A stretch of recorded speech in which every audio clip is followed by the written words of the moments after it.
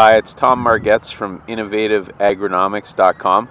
It's early April. I'm down in southwestern Ontario doing some sports field sampling on soccer and baseball fields as far as nutritional purposes go.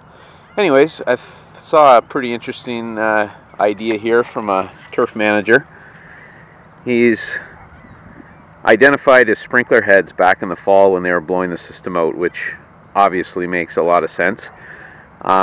But there's a spin-off to that, and that's actually keeping the flags in the ground through the winter and using that as a reference point for aerating early in the spring.